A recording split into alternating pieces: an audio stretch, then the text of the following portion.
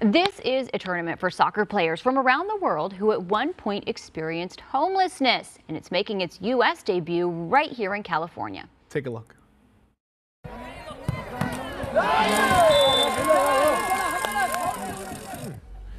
This is the tournament's 20th year and its first year after a 3-year hiatus because of the pandemic. Teams involved have people who are living on the streets and refugees. Players participating in the tournament says it has transformed their lives by building self-esteem.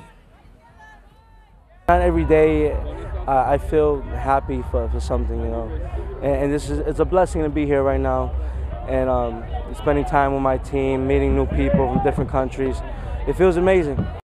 The 5-day-long tournament wraps up today. 300 players from 40 national teams were invited to play.